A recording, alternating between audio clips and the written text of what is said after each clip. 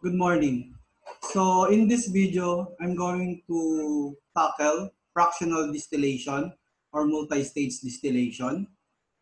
Let me share you the PowerPoint.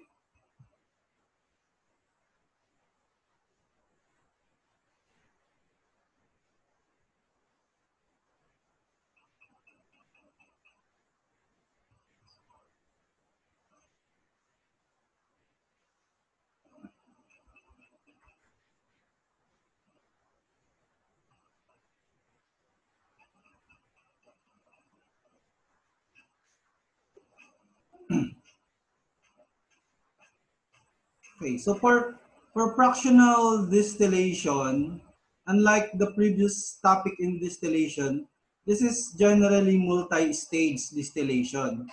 So the fabrication of the distillation column is similar to the fabrication of a gas absorption tower.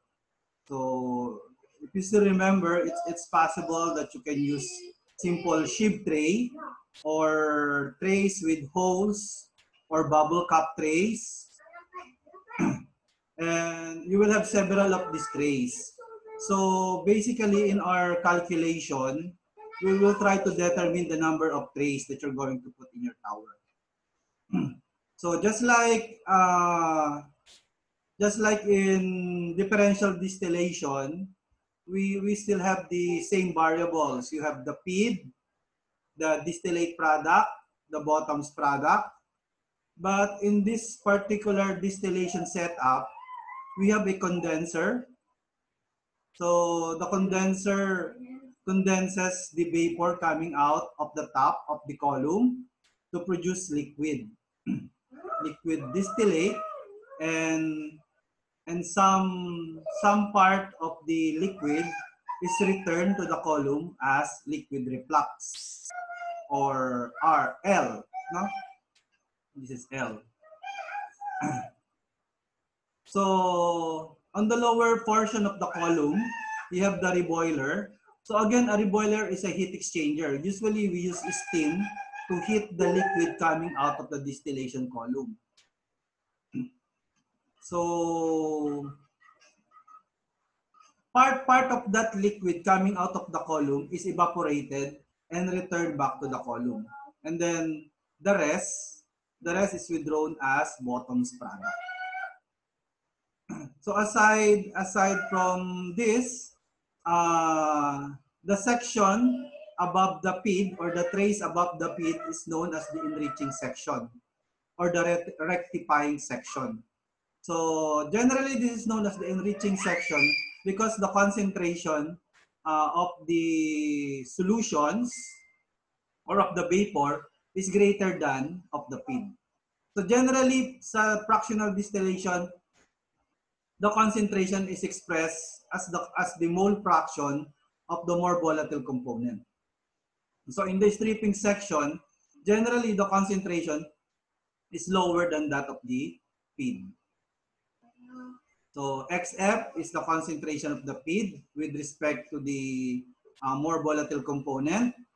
XD is the concentration in the distillate, and XW is the concentration in the bottoms product.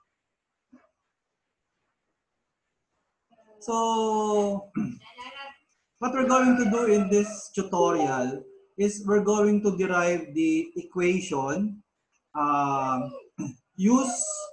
use for graphical solution of fractional distillation, the McCabe-Tell method. No? So we're going to derive the general equation and also the shortcut equation, and then we're going to solve the problem graphically. Pero sa board exam naman, wala namang graphical solution.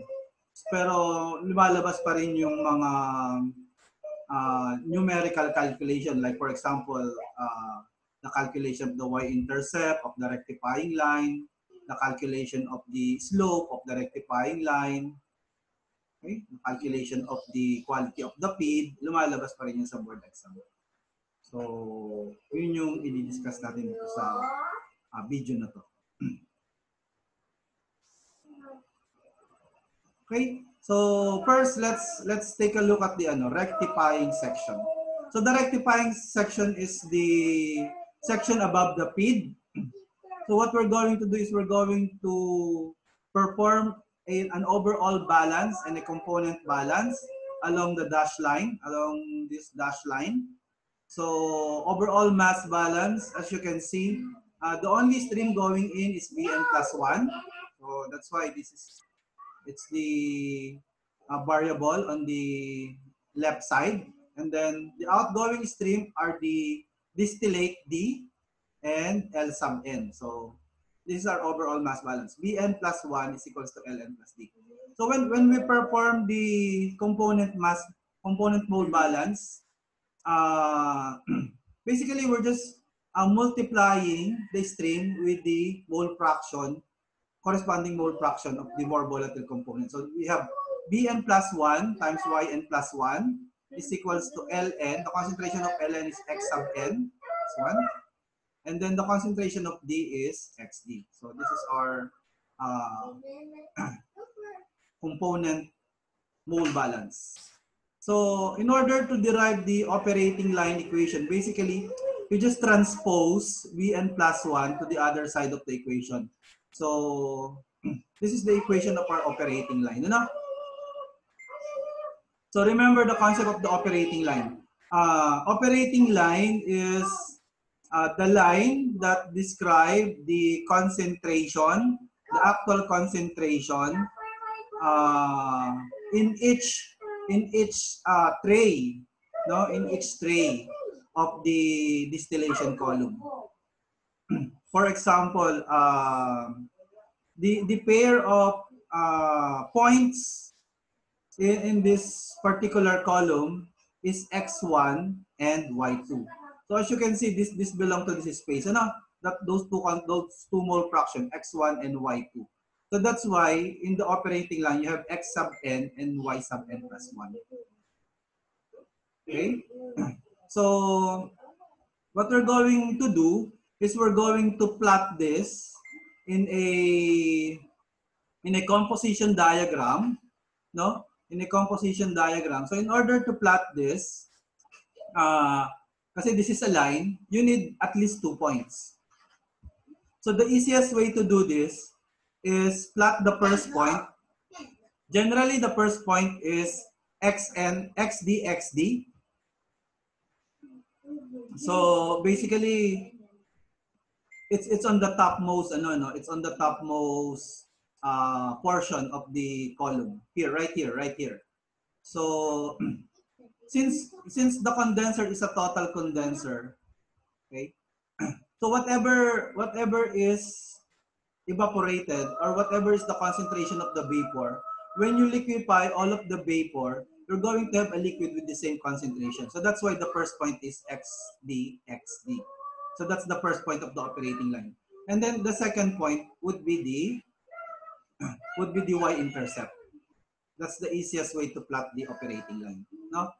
So this is according to this equation, this is the formula for the y-intercept, dxd bn plus 1. Pero later on, we're going to derive a shortcut equation for the y-intercept. Actually, pwede ako mag-derive. Derive ko na pala ito. No? Derive ko na ito.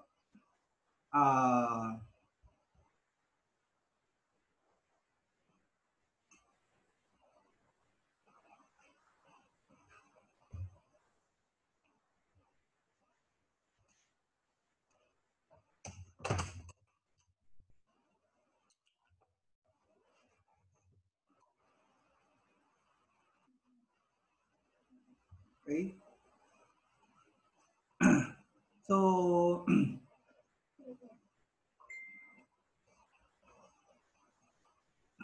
let me try to derive the shortcut equation for the y-intercept.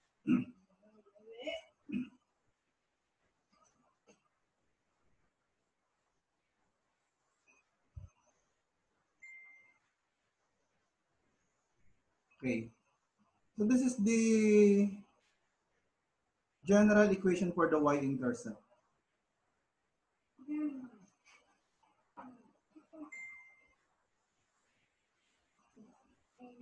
Okay, in deriving the equation for the y-intercept, I need to introduce the concept of R. R is the reflux ratio. Ano?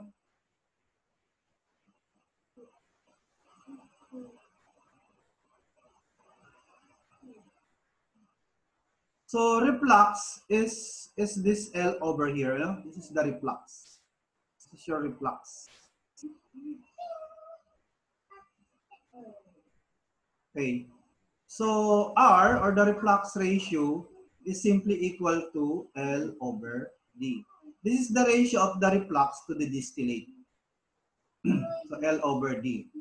And then we're just going to use the equation L is equals to R D to derive the shortcut equation for the y-intercept. So since y-intercept is equals to dxd over b n plus 1, and then if you're going to perform an overall mass balance at the condenser, this is the condenser. If you're going to perform an overall mass balance at the condenser,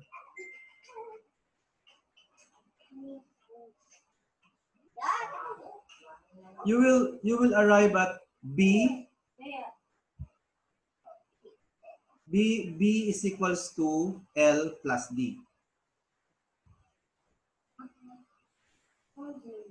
Okay, so what we're going to do is we're going to substitute this equation right here. So y-intercept now will become dxd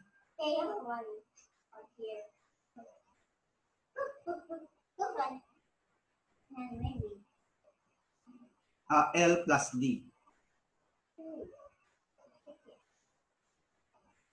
Okay, and then if we're going to substitute L with R times D, the y-intercept equation will become dxd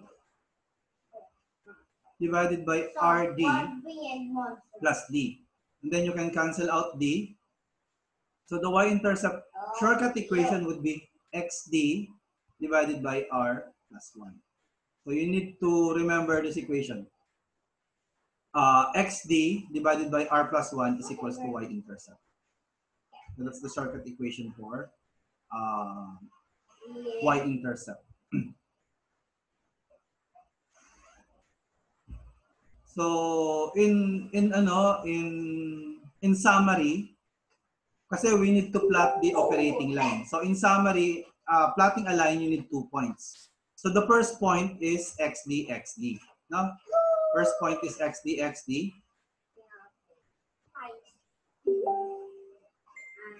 First point of the line is xd, xd.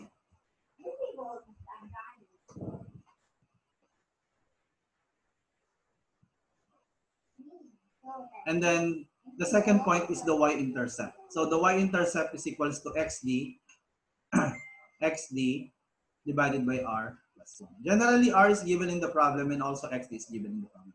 So you can now plot the rectifying section operating line.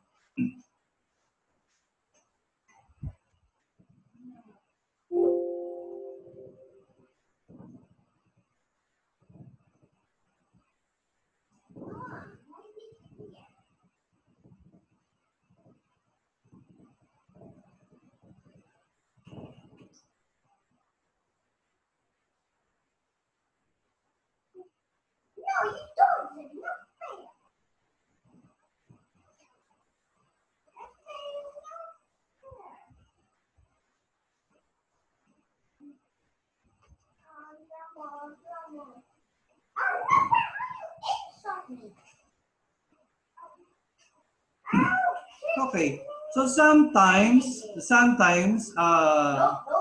the name of the method, McCabe-Tell method, yung ginagawa nating graphical solution for fractional distillation. So sometimes, you can also plot the rectifying section, as you can see from the slide. What is the use of the operating line? So as you can see, once you have drawn the operating line, you can draw this stair-like, this is stair-like lines to find the number of trays that you need in the column, no? So that's the purpose why we are drawing the operating line, the rectifying section operating line. Okay, another way of drawing this is, of course, you have the slope, the first point is xd, xt, and then you need to calculate the slope. That's another way, you know. Of course, it's much more difficult to draw a line with a point and a slope than a line with 2 points, no? It's much more it's much more complicated. Pero sa board exam kasi, they are still asking what is the slope of the rectifying line. So from our derivation on the last slide, I've shown that the slope is generally equal to L over B. So the slope shortcut equation in terms of R can also be derived. So since this is equal to L over B, you just substitute, no? You just substitute the equation for L, diba? L is equals to RD. And then B is equal to L plus D. And then again, replace R with RD.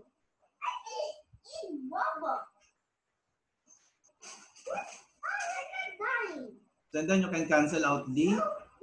So the shortcut equation for slope is R over R plus 1.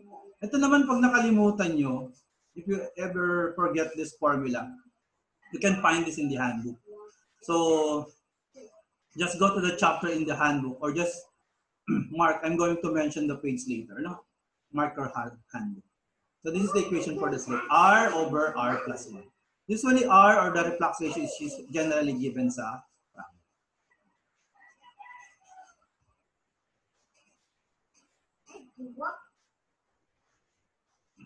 okay, so now that we have the two equation for y-intercept and for the slope of the rectifying section line, so let me just mention where you can find this general operating line equation in the handbook. You can find this on page 18. Chapter 13 is distillation, and then on page 18 you can find this equation.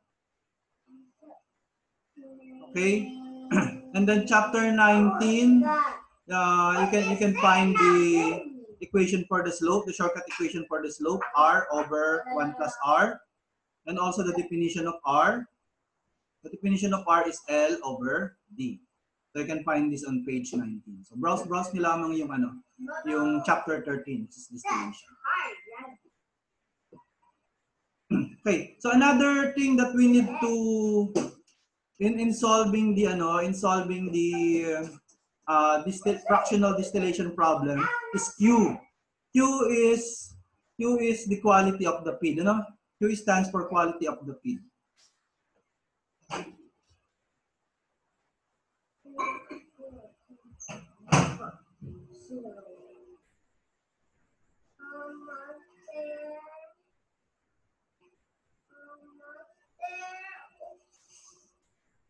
Quality of the feed.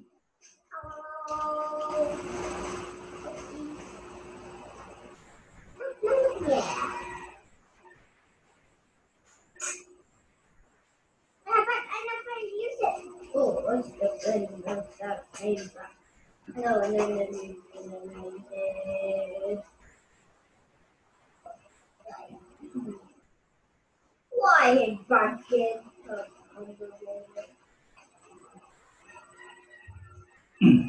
Okay. Another thing, aside from being, kasi di ba, letter Q, quality of the feed. Another thing is Q is also the mole fraction of liquid in the feed.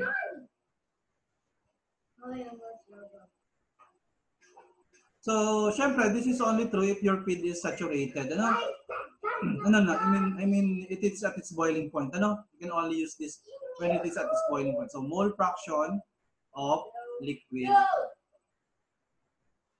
in the feed. Okay. Pero generally, if halimbawa, if this is subcooled liquid o kaya naman superheated vapor, in order to calculate Q, you need to use this definition from Geankoplis. Ano? So Q is the heat needed to vaporize 1 mole of feed at entering condition. So if it's subcooled liquid divided by molar latent heat of vaporization. So you can imagine if your feed is subcooled liquid, the numerator will be greater than the denominator. So the Q would be greater than 1. Now, if your feed is vapor, you don't need to memorize, you don't need to vaporize it. You don't need to vaporize it. So if you're not going to vaporize it, the amount of heat needed would be negative. And then your Q would be negative if the feed is vapor. Or if it's saturated vapor, it would be 0. No? So Q would be equal to 0. If it's superheated vapor, it would be negative. So that's the consequence of this definition.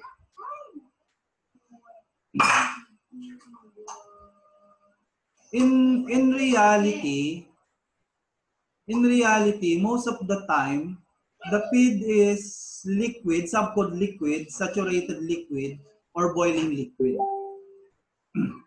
So these are the most practical equation for Q. This one. Okay. So as you can see, HB minus HL right here is delta H of vaporization. No? This is delta H of vaporization.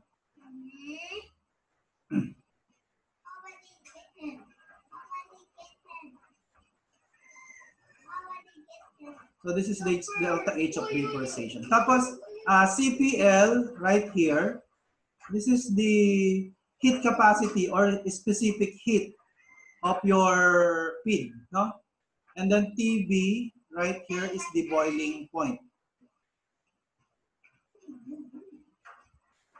This is the temperature of the feed.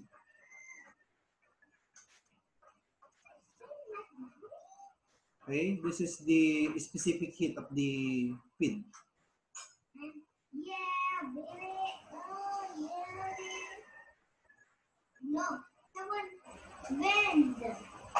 Okay. So another equation that we need to discuss is the feed section equation. So as you can see, the feed section equation, the derived equation, contains the quality of the feed. So in this equation, as you can see, the slope of the feed section line is equals to Q over Q minus 1.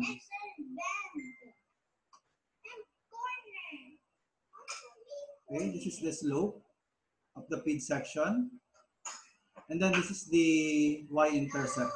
For the feed section, generally in order to plot the feed section line, you uses the first point, which is XF, just like the rectifying section is XD. In the feed section, the first point is XF.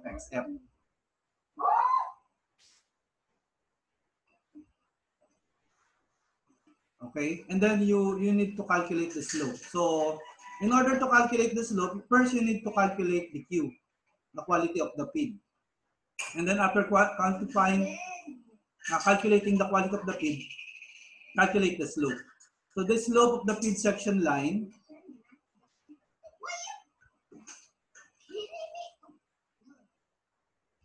is equals to Q over Q minus 1. So let's try to derive this equation, yung slope of the feed line. So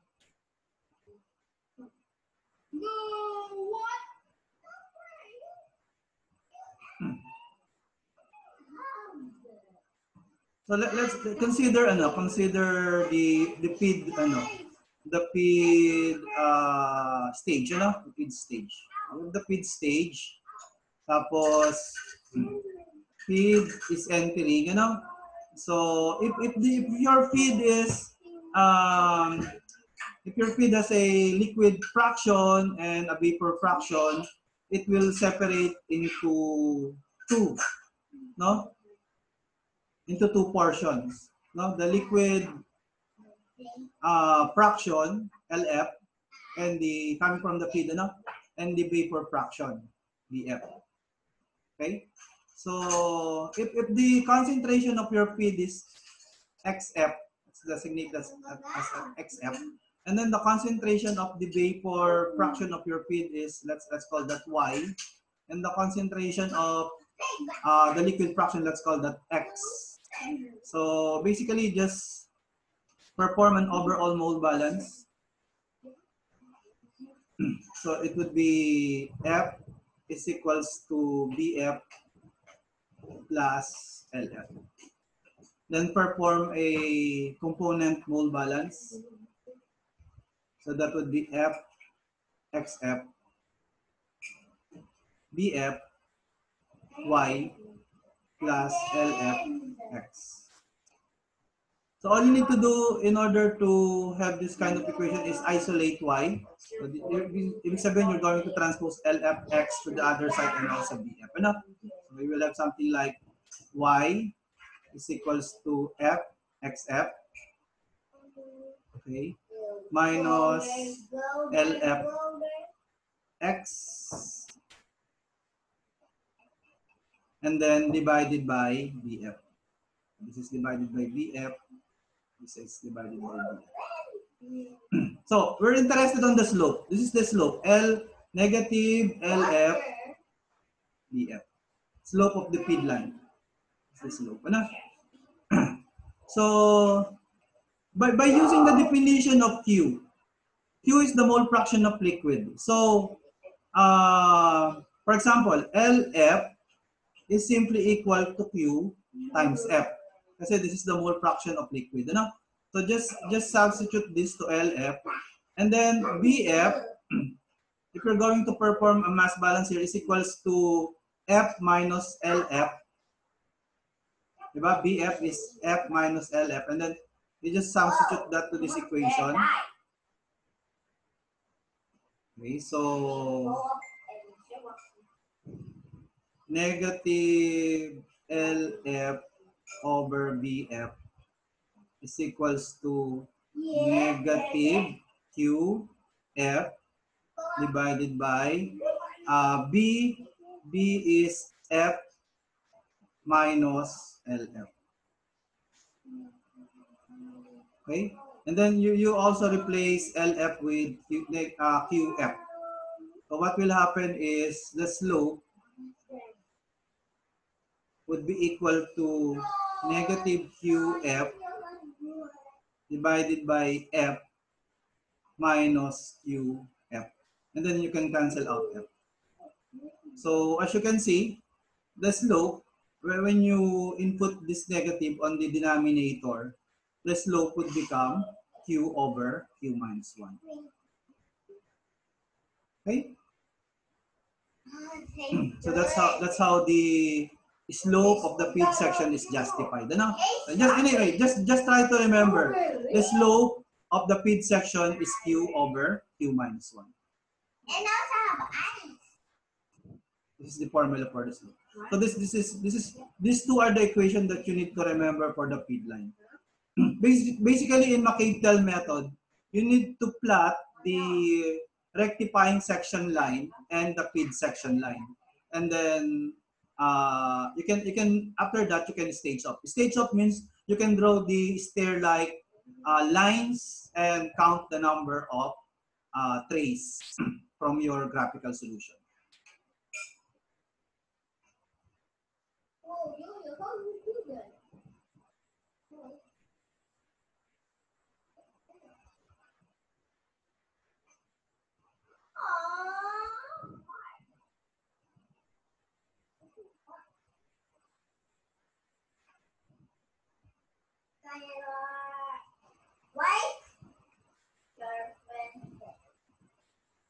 Okay, so let's try to solve this illustrative problem. So this illustrative problem asks you to calculate the quality of the feed Q. So if it needs 20.1 kilojoules per mole to heat the feed to its boiling point, and its enthalpy of vaporization is 40.6 kilojoules per mole. So just try to remember the general equation for Q.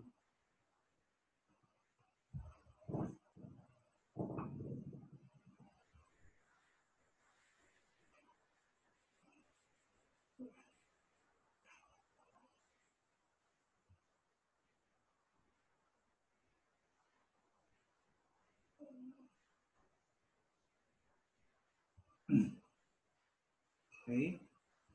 So the general equation for Q is yung kasing ano, yung CPL times TB minus TF, actually that's sensible. That is sensible heat. Ano? That is sensible heat. So one of the general equation is Q is equals to SH, this is the sensible heat, plus latent heat divided by latent heat. Ito yung CP times TB minus TF, itong sensible heat. Ano? So just simply substitute the given in the problem. So sensible heat is 20.1 kilojoules per mole plus 40.6 kilojoules per mole divided by all over, no, 40.6 kilojoules per mole. So Q is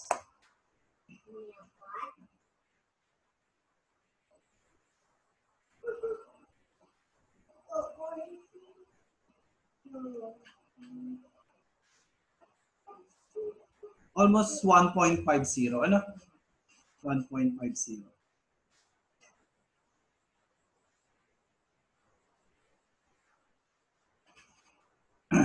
So I hope we get something from this illustrative problem. I've done this before we solve the main example.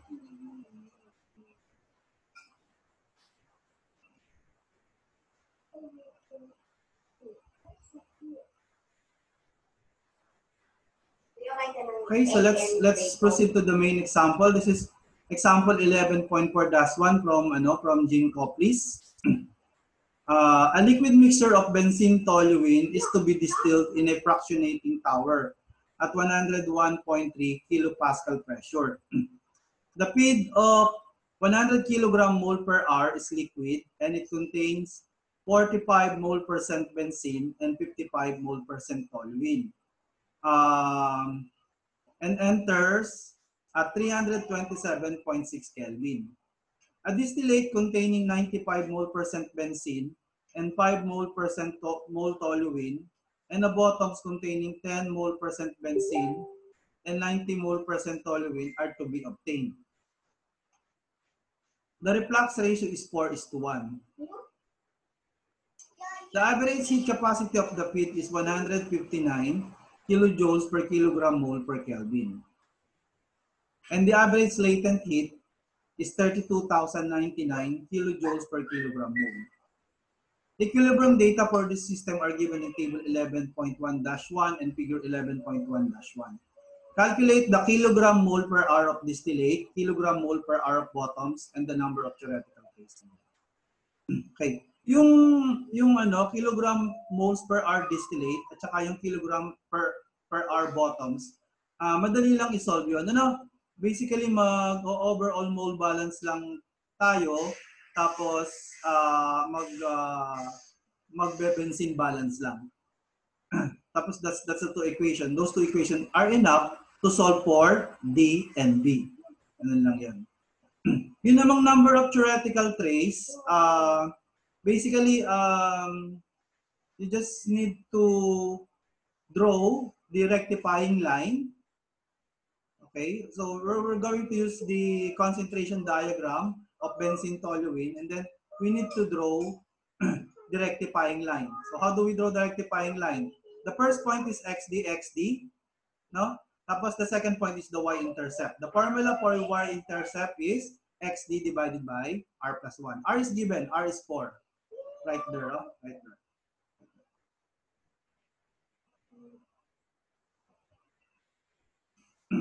Okay? So once you have drawn the rectifying line, the next step is to draw the feed line. So the first point of the feed line is XF. So XF, more volatile component, mole fraction of the more volatile component. Between benzene and toluene, the more volatile is benzene. So that's why XF is 0.45. So that would be the first point, 0.45, 0.45. And then you need to calculate the slope. So first calculate Q, the quality of the feed. So the quality of the feed equation is Cp times Tb minus Tf. We have the Tf over here and we have the Cp right here, 159. Plus the heat of vaporization, 32,099, divided by 32,099. You're going to get Q. And then finally calculate the slope. The slope is Q over Q minus 1. And then draw the feed line. And then you need to draw the stripping section line. So in order to draw the stripping section line, the first point of the stripping section is XW. So it is given that the bottom has a concentration of 10 mole percent. So XW is 0.10. So from 0.10, just connect this point to the intersection of the feed section line and the rectifying section line. Okay? And then you're ready to stage up or draw the stair-like lines and then count the number of steps. The number of steps correspond to the number of trays. So let's try to do those things. You know? So I'm going to share a whiteboard.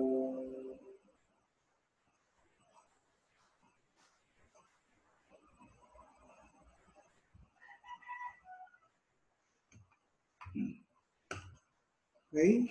So first, we're going to perform an overall mole balance and a benzene balance. Ano? So let me draw the system first. So you have a distillation column.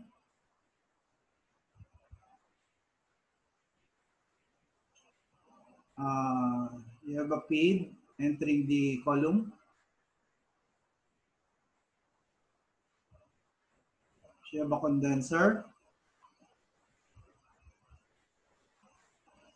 The product of the condenser is divided into two. We have the distillate over here. And then we have the reboiler. So this evaporates some fraction of the liquid. And then whatever goes out of the reboiler is your bottom product.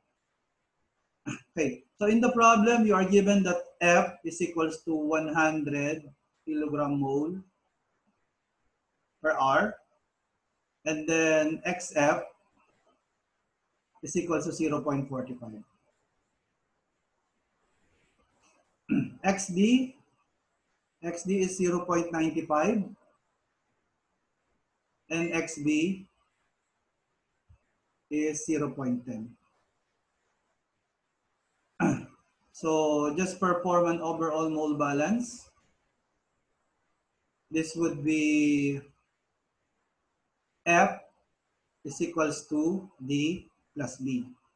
So that would be, if our basis is 1 hour of operation, I'm going to use this as a basis.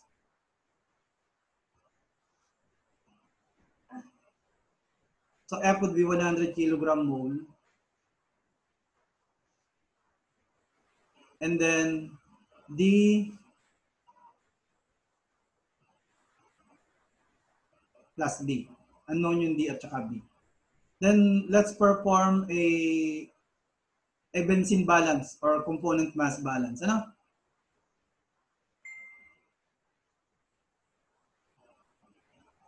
Okay, so it's basically F, XF, D, XD, plus B XB.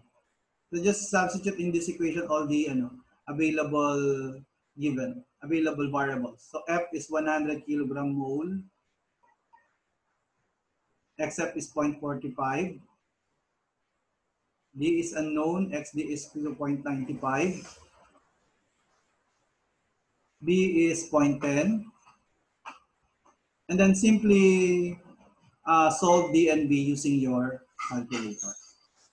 So D would be equal to, supposed to be equal to 41.2 kilogram mole per hour, while B would be equal to 58.8.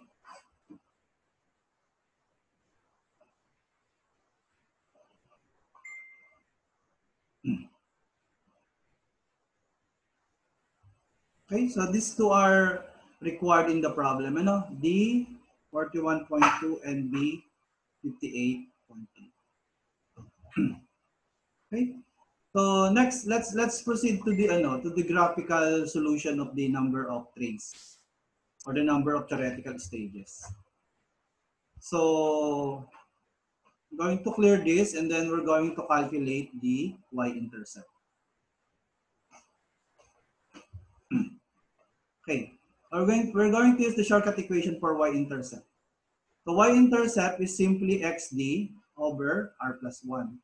So this is xd is 0.95 divided by r is 4 given in the problem plus 1. So the y-intercept is basically 0.19. Okay. So yun. So the first point of the rectifying line is 0.95, 0.95, and then the y-intercept is 0.19. So let me show you the basically ano lang naman yan. Parang ganito lang yan. Halimbawa, kung natatandaan nyo pa sa physical chemistry nyo, ganito yung itsura nung ganito yung itsura nung benzene toluene flat. Ito yung mole fraction ng benzene sa vapor phase. Ito yung mole fraction ng benzene sa liquid, So, kung halimbawa yung first point natin 0.95, 0.95, XD, ito yung first point, yung rectifying line. So 0.95. Given to 0.95. Tapos yung y-intercept niya is 0.99. Ito yung y-intercept. Magdudugtungin niyo lang to. So this would be the rectifying section of it.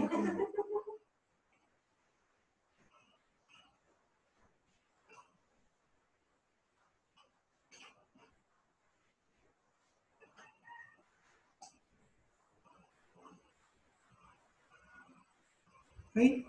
So ayan, dalawang line lang naman yung i-construct nyo. The second line is the feed section. So ang first point naman ng feed section, XF. So ang ating feed concentration ay 0.45, 0.45. Yun yung una niyang point. Okay? So all you need to do is to calculate the slope of this line, para ma-draw nyo. So initially you need to calculate Q, tapos you need to calculate the slope, which is Q over Q minus. So try natin i-calculate yung Let me clear this para mas malinaw. So Q muna.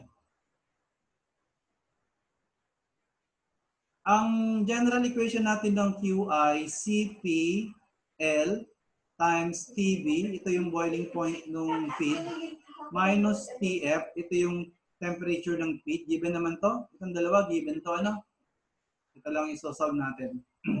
Plus yung delta H of vaporization or yung latent heat. Yung delta H of vaporization, kung natatandaan nyo, given din. So, you need to find TB. So, for example, what I'm trying to say is given na lahat yan para sa TB, For example, CPL is 159 kilojoules per kilogram mole per Kelvin.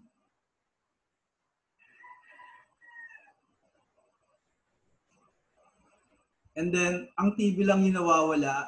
Ang TF from the problem is 327.6 Kelvin. Yung delta H of vaporization is 32,099 kilojoules per kilogram mole. So as you can see, pag minultiply nyo itong K, magka-cancel out ito. Para sa silang unit yung dalawang term. Tapos i-divide nyo all over sa 32,099.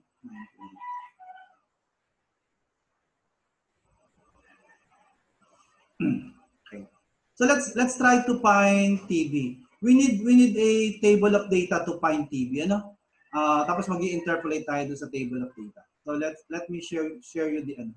Let me share you first the sana hindi ito mawala. Pag nawala, sulat na lang natin. Let me share you the PowerPoint again.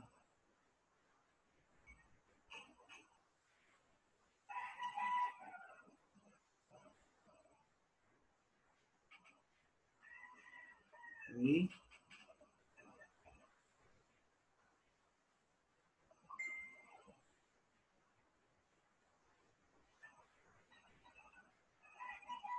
This is the table.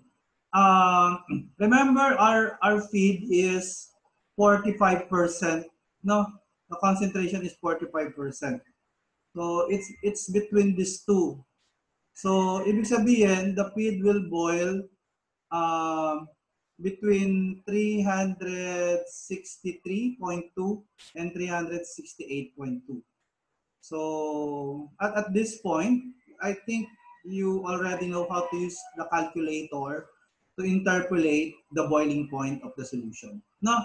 So simplifying the boiling point at 0XA is equals to 0.45 by interpolation. So by interpolation, you should be able to come up with 367.1 Kelvin. Okay? So that's how to find the boiling point. Ano? Okay. So let's go back to our blackboard. And then let's enter this 367.1.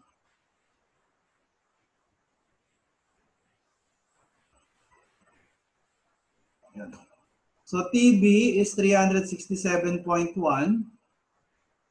This one. This is 367.1 Kelvin. I hope you still remember how to interpolate.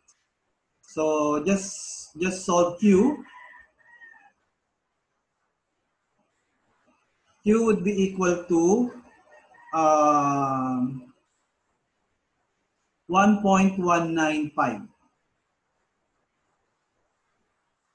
Okay, and then calculate the slope of the feed section, the feed line. Feed section operating line. No? That's the more complete description of this slope. So that would be Q over Q minus 1. So that would be 1.195 all over 1.195 minus 1. So this will give you something like 6.12. Okay, so together with XF, and then that's the first point, and then the slope is 6.12, you can now draw the feed line. So basically, in the graphing paper, if you have a graphing paper, it means, di ba, slope is rise over run. You will count 6 division upward and approximately 1 division, or 6.12 division upward. Parang ganito, ano? So 6 division upward, 1, 2, 3, 4, 5, 6.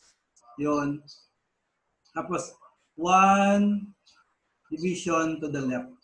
So if this is your original point, this is your XF, the second point will be around here.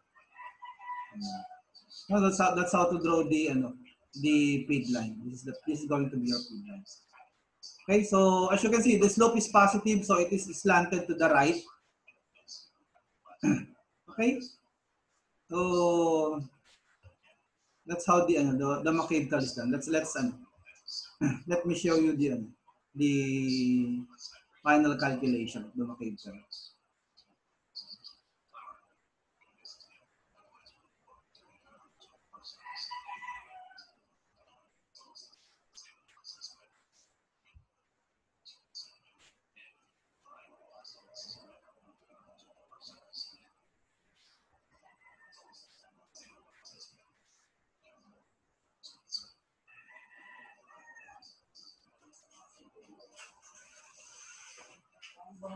Okay, you can check first. You can check our answers. So D is equals to 41.2, correct? Just to remember, W is 58.8. Okay. Tapos RQ is 1.195, and then the slope is 6.12. So these are from Geankoplis. So tama naman yung na-solve natin. Clear that.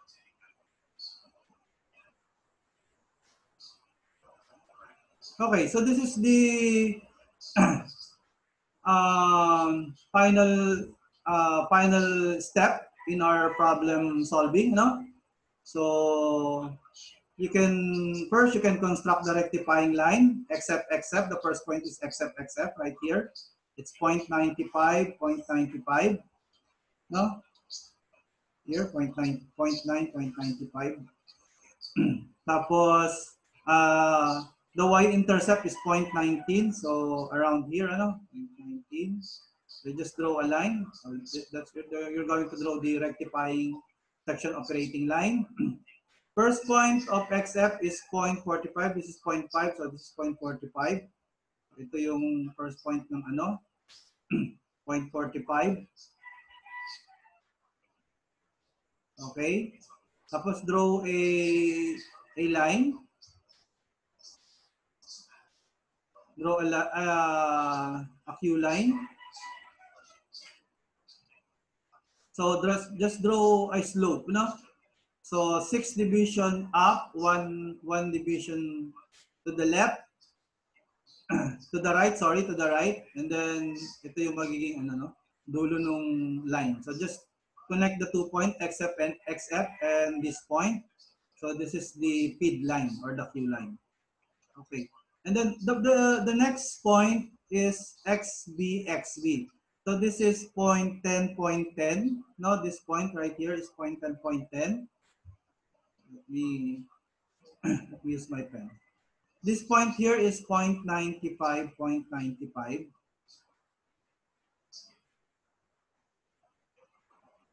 And then draw the y-intercept. This point here is 0.19. It's the y-intercept. Okay. So just connect this point and this point to draw this line. The next is the feed line. So the first point here, this is 0.19, 0.19.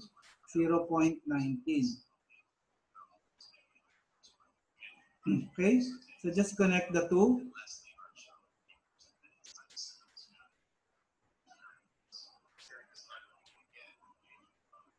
Draw the slope. Draw the slope.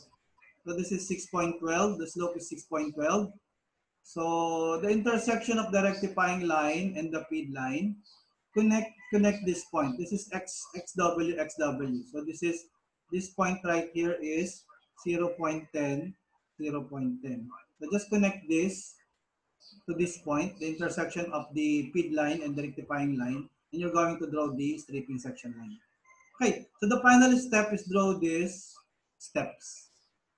So 1, 2, 3, 4, 5, 6, 7, 8. So approximately you need 8 stages or trays. No? If each tray is 100% efficient, you need approximately 8 trays. Okay, so I hope you are able to follow the solution.